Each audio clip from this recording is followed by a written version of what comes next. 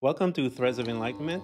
We have our guest as usual, and I want to welcome her to the Threads of Enlightenment family. And I'm going to let her introduce herself first. But as we do here, we are going to go back and get all of the insight that has brought our guest today to where she is. And so I want you guys to welcome Sherry, and she's going to introduce herself, and then we'll go from there. Welcome, Sherry. How are you? Hi, how are you? It's such a pleasure to be here, and thank you so much for having me. So, hi, It is our everybody that's pleasure. listening. Thank you. My name is Sherry Diamond, and I live in Los Angeles, California. I'm a wellness coach, and I teach a course called Balance for Life, and it's balance with the number four and life. And one of the things that I've realized over the last few years, especially the last two, is that we're all running around and doing our thing and living our life, but we don't have any balance.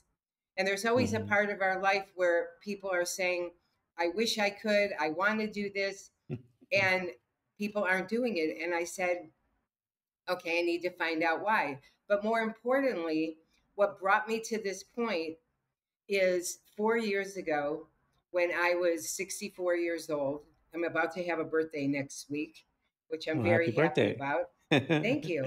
Um, I went to the doctor for my annual checkup, and she told me that I was pre diabetic. And I Wow. was terrified because I'm one of those people that ever since I was a kid, all you have to do is tell me I'm getting a shot of some kind of a needle, and I don't want to see any of it. I don't want to look at it. Just do it and let me leave. And don't tell me about it, right? So I was said, there's no way I can't do this. I can't take insulin or any of this other nonsense. And she said, well, you better figure out something because you're knocking on the door. And Wow. at that point in my life, I had already been my entire life. I was a chubby kid. I yo yo dieted. I was thin for a while. I gained weight, the typical scenario that we've all gone through, especially as adults. So I Hmm. said, okay, this is a sign that I'm supposed to make a change. And if I don't do it now, going forward, I'm just going to wreak havoc on my health because as you get older, just more things happen to your health just by osmosis. You know what I mean? Yeah, So I yeah. went home and I start researching food and I start reading about inflammation and it went on and on and on. And I said, okay, this makes sense to me. This is like Hmm. science. So I'm going to listen. So I started on this journey, and in 18 months, I lost 103 pounds. And to Wow. date, I'm Congrats. proud to say I have not gained 1 pound back because I finally Wow. figured out the secret. And there is a real secret to keeping Hmm. your weight off and being able to live and go out. You just have to do it in a healthy way. Hmm. So that's what I did. And then people said to me, you make losing weight so easy. And I kept hearing the word easy. Hmm. Wow, this looks so easy. Wow, this sounds easy. What did you do? And I would tell people, and they go, oh, that sounds kind of easy. And I kept hearing that word knocking on my brain. And I Hmm. thought, wait, everybody wants it to be easy. Yeah. Okay, maybe I can write this program so other people can follow it and it will be easy. And then I'm going to teach Hmm. other people how to do it. And that's what I Hmm. did. And now I teach Wow. other Wow. people how to make it easy. And I have to say, I'm really proud that I've gotten not only myself to not have to take any medication at my age. The only thing I Hmm. do take, I've had a bad thyroid forever, so I take a pill for that. But I don't have high Hmm. blood pressure. I don't have diabetes. I don't take any kind of acid reflux medicine. But most of my clients who have, all their numbers and scores and their health have gone in the right direction, going down instead of going up. Wow. So I'm really proud of that. That is awesome. Well, congratulations on all of the Well, above. thank you. You Thank know, you. and I know that that your journey was not easy. So I want you to go back now. Was this the main incident once you were with your physicians at at that appointment? Was that the main incident that turned you around to begin it? And let me ask you another question. Did you have any type of breadcrumbs, as I mentioned, usually that looking back in your life that you saw that were giving you warnings before you got to that appointment with that doctor? Absolutely. The breadcrumbs have been there since day one. And I'll tell you about that. But to answer your first question, that was the actual, as Oprah used to say, aha moment. That was the Hmm. moment that I knew that I didn't have a choice. I either had to make a Hmm. change or Yeah. the next part of my life was going to be unhealthy. Yeah. Yeah. And that just wasn't an option.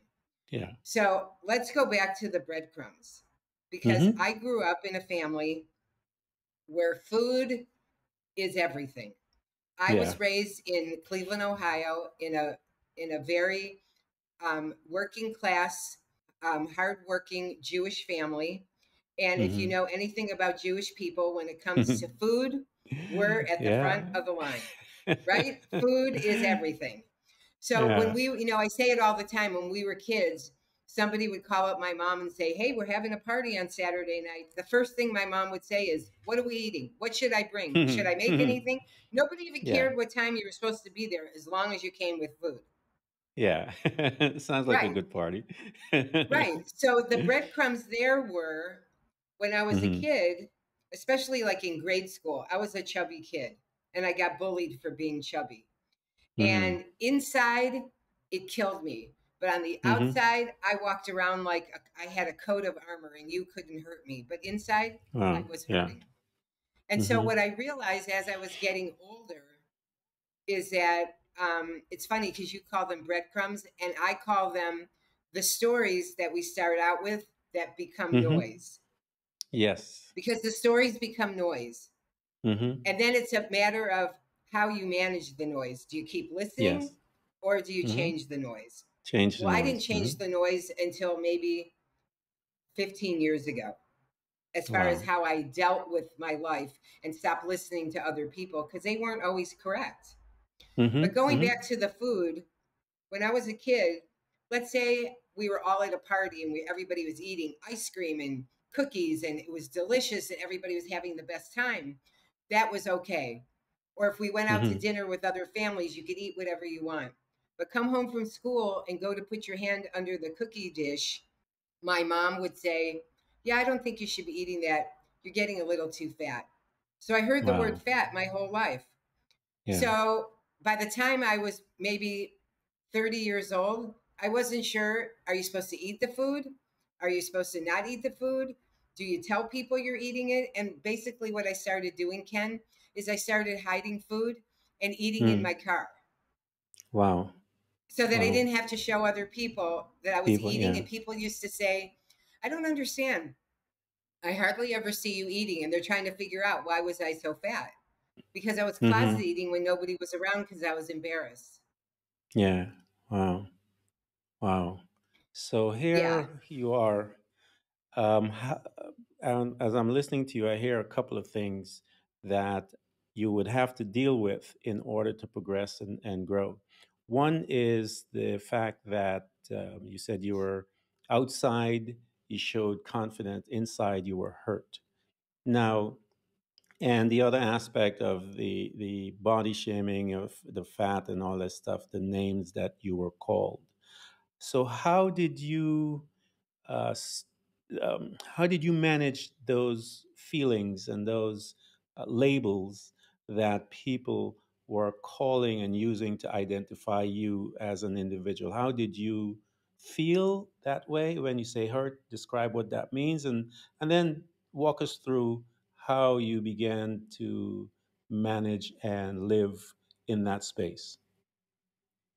So what I would say is when I was young, my go-to was whenever I felt that way and that hurt feeling, it was I don't know that I could understand at 8 or 9 years old that it was shame, but it Hmm. felt like when kids go, "Oh, this is yucky." It was Yeah, yucky. It yeah, just felt yeah. yucky, but I didn't understand Hmm. what the word was.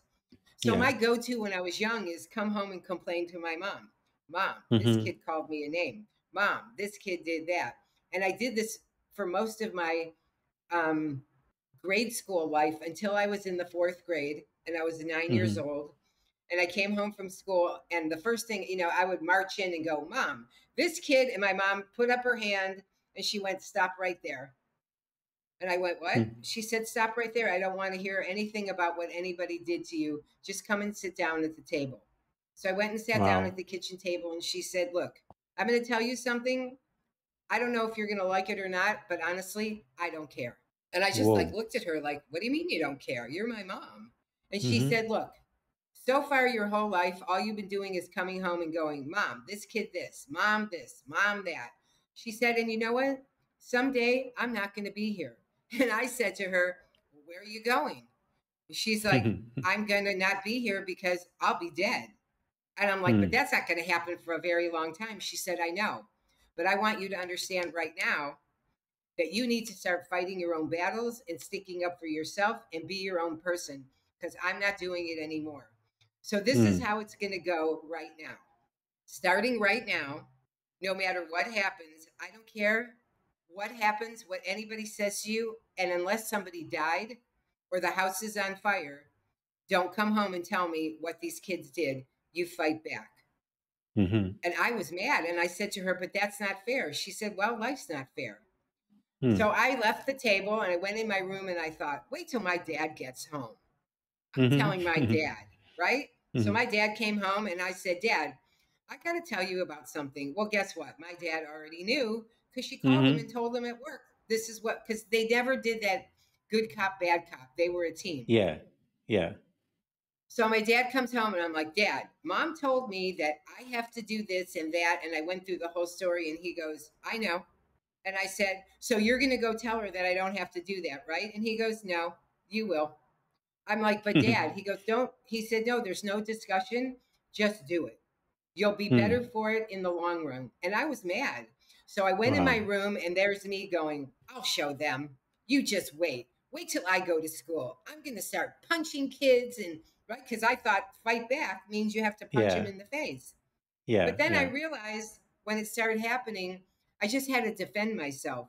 So she gave me the tool of defending myself and sticking up for myself. And really what she was teaching me is she wanted me to become my own person and do what I Mhm. thought was right, not what other people were driving noise to me about that was right. Because that's Yeah. noise, Yeah. right?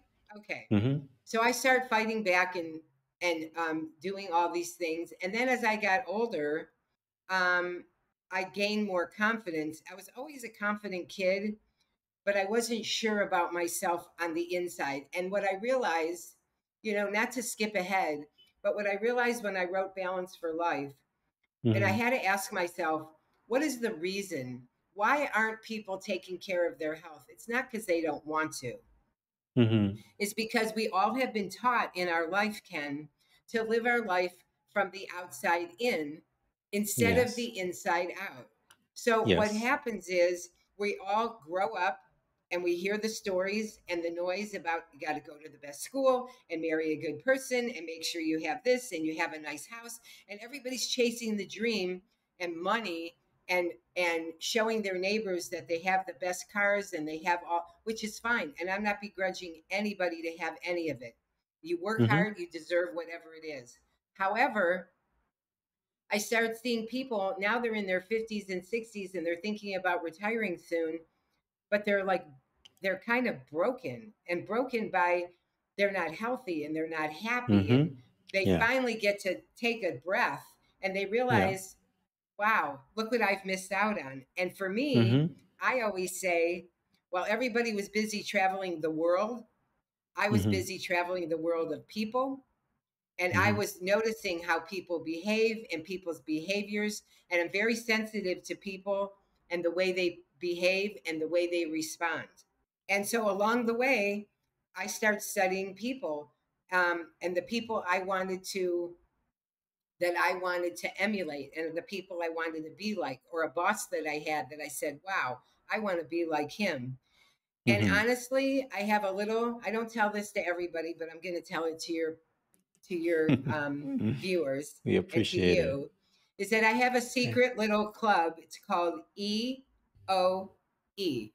And these are Mhm. the three people that are famous in the world that I have followed since 1971, and they go in that order. And the first one is my idol of music is Elton John, Mm-hmm. because he has overcome so many things in his life. Mm-hmm. And then I added the O when I met Oprah, and I listened to Mm-hmm. everything she said. No, I Uh-huh. have listened to everything Oprah said, and I'm going to just say that she has helped shape me and give me the gusto to, yes, I'm going to do that. Yes, I believe in what you're saying, Mm-hmm. and I did. And then the third one is the second E, is when I found Ellen DeGeneres, because Mm-hmm. she is like a light of the world. You Mm-hmm. know, I mean, she has helped more people. She's Yeah. always positive. She tries to teach people to be kind. And they're my three people that I always look to for guidance. It's an impressive list, though, for guidance. So that's awesome. I know Yeah. I have a friend. I have a couple of my friends and my girlfriend. She said her Oprah was her mom. So I assume that Oprah has a lot of children that she doesn't know much about. But with Well, because she had mentioned. Yes, her she was wisdom. telling me of all the things that it helped propel her to be the woman that she is today. And to hear you say a similar thing, it's I'm sure that there are lots of women out there like yourself, and so that's awesome. I'm Well, so the glad other that you have person, those. yeah, the other person in my life that really shaped me to be a good human and a good woman and how to behave in the world as a female is my mom. Oh wow, Honestly, that's if I good. got to go, Mhm. I used to tell her all the time, if there was a mom store that you could go and pick out your own mom, I for sure would have picked Mhm. you. Well, that's honorable, and that is awesome that you would tell her. I'm sure she enjoys that, and probably have a chuckle now and then. Yeah. So she's watched you. She watched you create this world that you have today. So here you are, this young woman Well, moving she hasn't, forward. she's watched me, but she's watched me from heaven because she I'm passed sh- away in 2006. Oh, I'm sure she's watching. I'm I'm sure sure. she's watching. I have mine passed away too, and I know she's watching. She's probably directing things. Her personality. But here you are. You're learning uh, these different aspects of your strength and so forth. And you had mentioned that you were in the car, sneaking food and all of these different things. But the Right. catalyst that changed your direction was that appointment that you had with the your doctors. So talk to us from that, pick up from that place where you got this message, the information that they had now given to you. How did you begin to move from there? You mentioned that you started studying. What did you start studying? How did you start implementing it? All of those things. If you can walk us through some of those. So the person that really helped me to start on this journey was my older brother. I have one older brother. He's 5.5 years older than me, Mm-hmm. and he's been thin his whole life, of course. Hmm. And he eats whatever he wants. And I mean, when he was younger, he always worked out and he ran and he did different things, but he's always been in good shape. And he said to me, I called him and I told him I'm really scared and I have to do something and blah, blah, blah. And he said, you really should look into about eating cleaner. And there's a lot of foods that everybody thinks because they're good for you or they go on a salad that they're really good for you. He said, and you're going to be surprised that there's many foods that we think are good for us. They're really bad for us. And I Mm-hmm. said, really? He said, yeah. So I started researching inflammation and different things and about different foods. And I can't give away the tea because it's the main thing I teach in my course, but I will tell That's you perfect. That's that, okay. yeah, but I am going to tell you that if I had to tell everybody that's listening the one food to never ever eat in your life, and I haven't eaten them in 4 years and I never will again, are tomatoes. Hmm. Tomatoes. I went, Mm-hmm. tomatoes? Tomatoes, I eat a basket of cherry tomatoes every day. Yeah. Well, not Mm-hmm. anymore. Because see, here's what was happening, and it's really interesting when you start reading and researching and it all starts to make sense, Hmm. is when I was dieting, or I was trying to eat better, or whatever I was doing, and I was eating tomatoes or other foods, my body would get smaller, but my stomach and my belly was still sticking out. And one Hmm. of the things that is horrible for any of us, it doesn't matter how old you are, it doesn't matter if you're 10 or you're 40 or if you're 60, is when we have extra belly fat. Belly Hmm. fat, all that is inflammation in your body. And that inflammation is what starts down the road of getting diabetes and high blood pressure. And once you Yeah. get those two diseases, unless you reverse them, it just keeps it just keeps going, and it develops into other problems. So for Yes. instance, think of it this way. Here's me as a kid, from the time I was young until 4 years ago, yo-yo dieting, eating bad food. Maybe for a year or two I'd eat really good and lose 30, 40, 50 pounds. Then a year later Hmm. I'd gain it back. So it's like this Hmm. yo-yo effect for most of my life.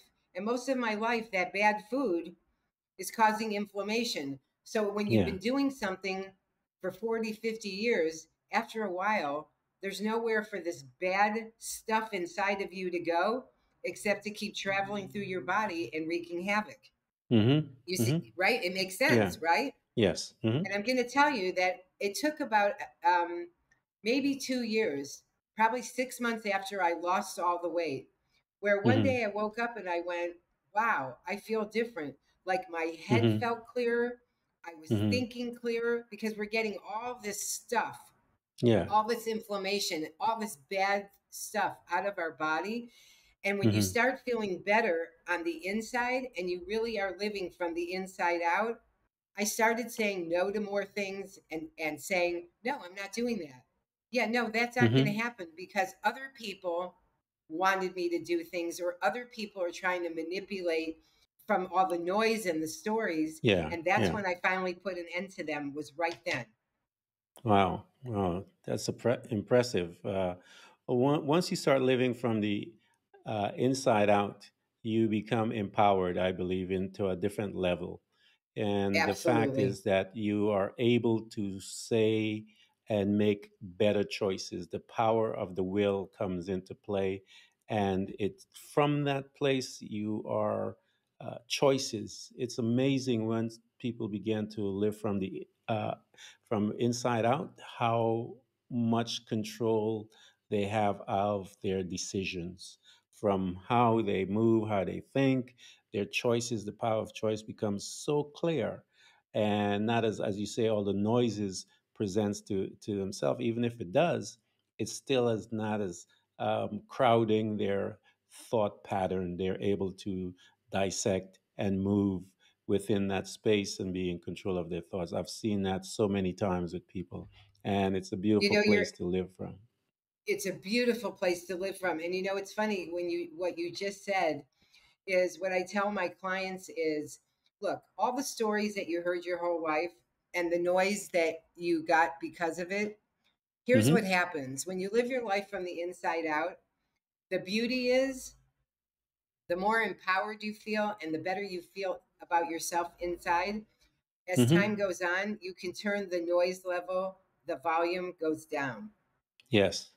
Yes. You can keep turning the volume down so that pretty Hmm. soon you don't even hear it You anymore. don't even hear it. Yeah.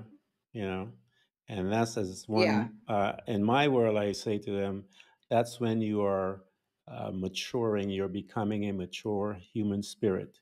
You're becoming empowered.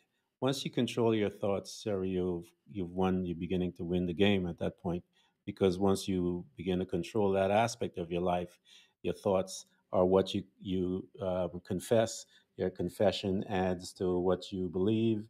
Your belief becomes your what you act on. What you act on becomes your habits. What your habits becomes your life. And so you have to learn how to live from that space and create new You just world. gave me goosebumps. You just gave me goosebumps because, no, seriously, because this is my tagline, Hmm. is what you think in your head. I mean, how you were socialized as a kid, Hmm. right? And what you think in your head as an adult is going to be the Hmm. definition of your life. Yes. That's it. You just said it. Yeah, that's who we are. We are creators, and that's why I always have people tell their story, because I have them, when you come on, I tell them, where are you today? Because you have created where you are today. And so the journey going back, and you heard people saying it's so easy, it's so easy.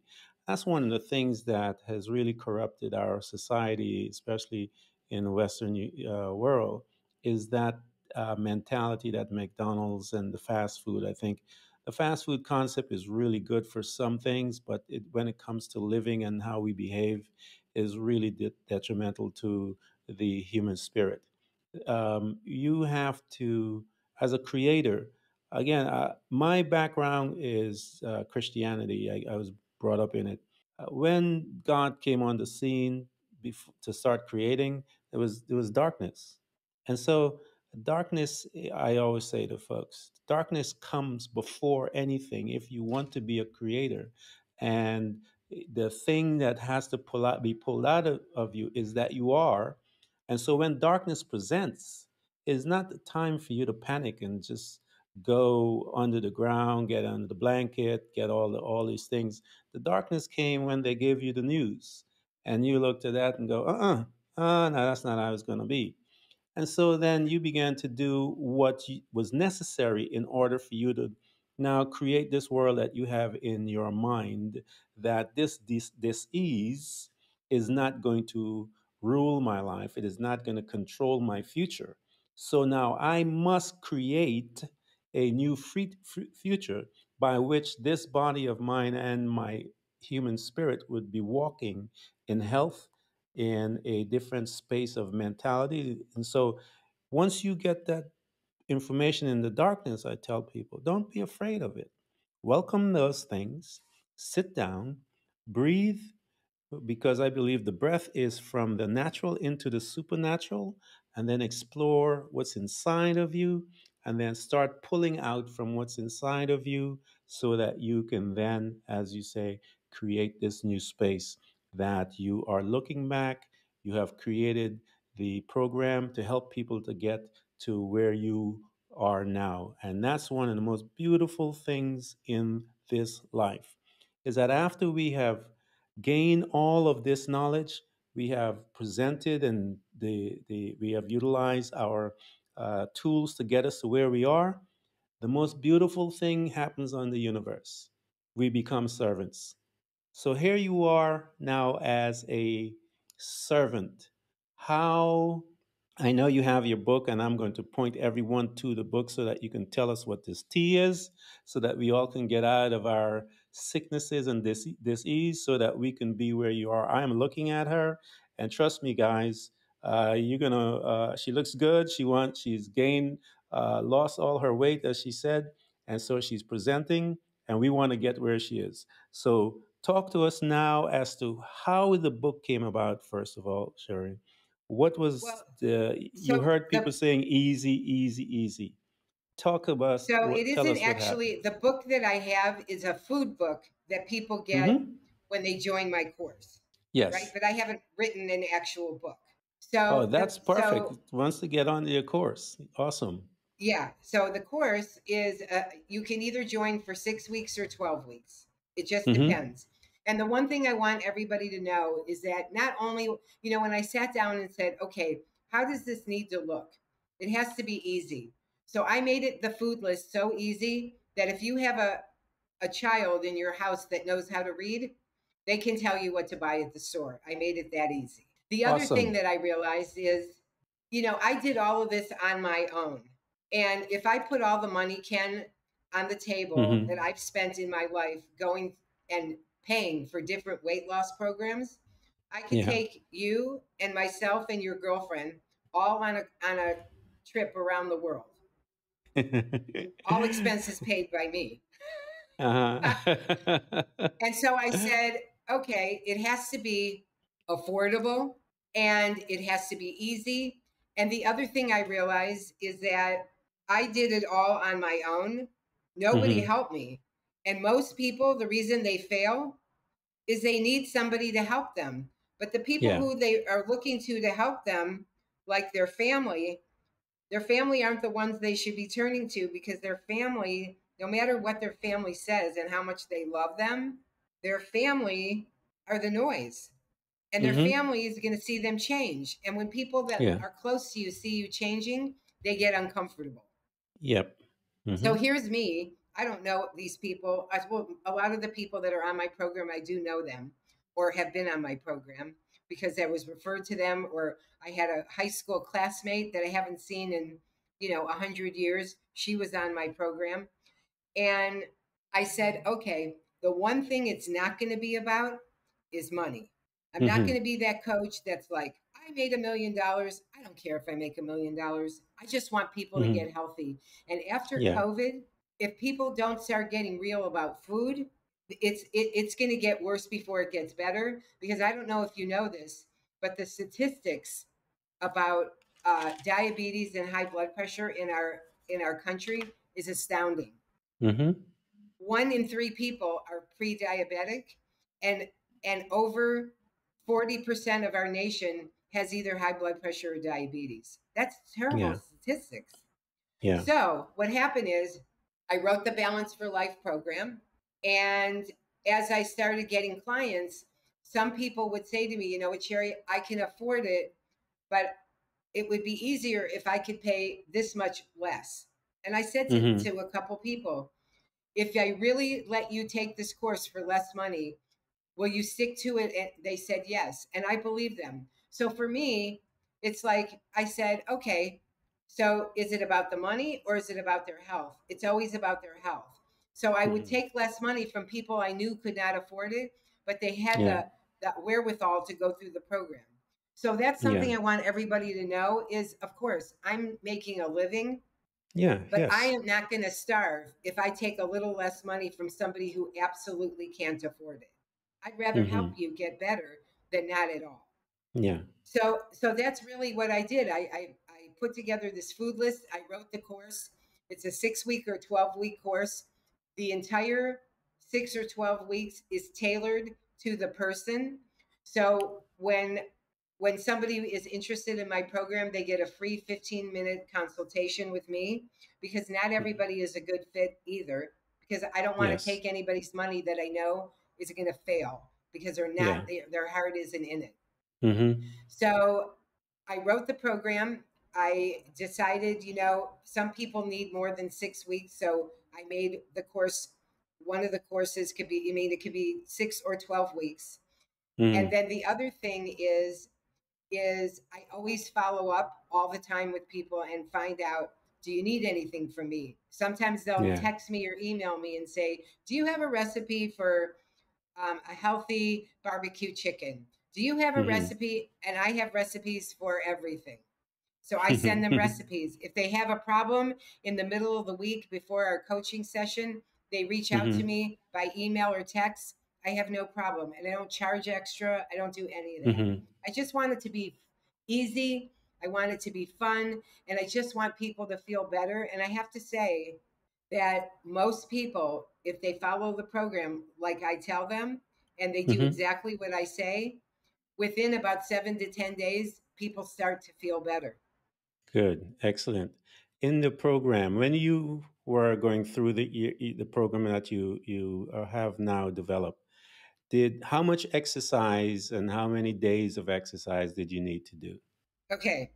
So what I'm going to say is, if you're not a person who loves to exercise, then if you could move your body for 30 minutes a day doing something, or go for a walk even a couple of days a week is fine.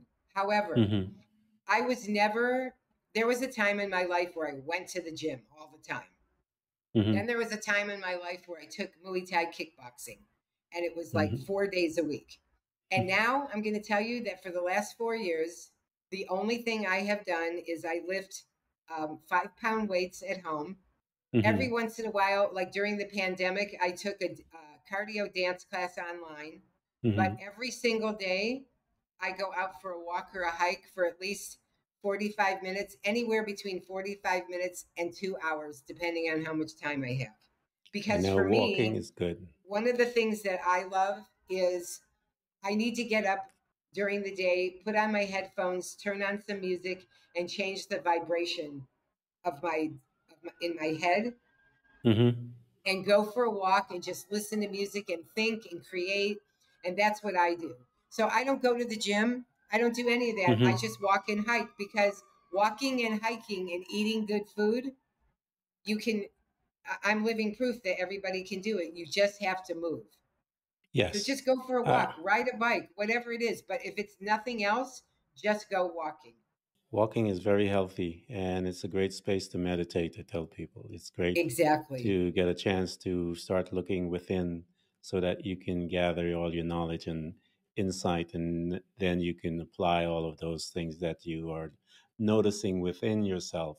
You can make those changes and grow as an individual. So I love it. Absolutely. I mean, some of the best decisions I've ever made about my course, about myself, about life was when I was walking up a hill, or, looking around at the beautiful scenery and the trees and the flowers. See, that makes me happy, being outside. If I could live outside, I would. That's awesome. I want to thank you so much for coming, and I hope that the listeners would get in touch with her and get into the classes, whether it's 6 weeks, 12 weeks, so that you can get healthy and you can also become one that teaches the people to, through using her uh, her course, to get healthy as well, so that you guys bring friends, bring all your friends, so you guys can do it together as And a I give group. family discounts. There Families you get go. discounts. So But I get in do touch want to with tell her. you, yeah, I Hmm. want to tell you that I had such a blast with you. I'm so glad I finally got to meet you. And I want to let people know that the best way to get in touch with me is Hmm. my email account, which is Hmm. SHER. It's share the gift, Hmm. GIFT, at Gmail. Or my Instagram is share the gift. And you can go on my Balance4life Facebook page. Excellent. And I will also have that information when we are posting Sherry's information and her podcast as well. So thank you so much for coming. It was an honor. And it is my understanding that you have, and I'm looking at you to see that grin on your face, that you love what you do and you are having such a great time. I And I am. thank you again for coming to Threads of Enlightenment and sharing all your wisdom with us. Thank Thank you. you. I'm honored to be here, and it's a pleasure to be with you today. And just stay well. You too. Bye. Okay. Bye bye. Everyone who's listening to this podcast, we hope to continually help you to learn how to embrace moments of darkness, because it is in the darkness that we learn how to develop and use our abilities to truly see those parts of ourselves, often invisible to us, in the light. It becomes your responsibility to navigate through all of your trials to find out who you truly are and begin your journey to loving yourself, which is possibly one of the most difficult things you will ever do in your life. To love yourself and to find the real you. But always remember to enjoy the journey. Thank you for coming by. Please subscribe. And if you can support us financially, we deeply appreciate it.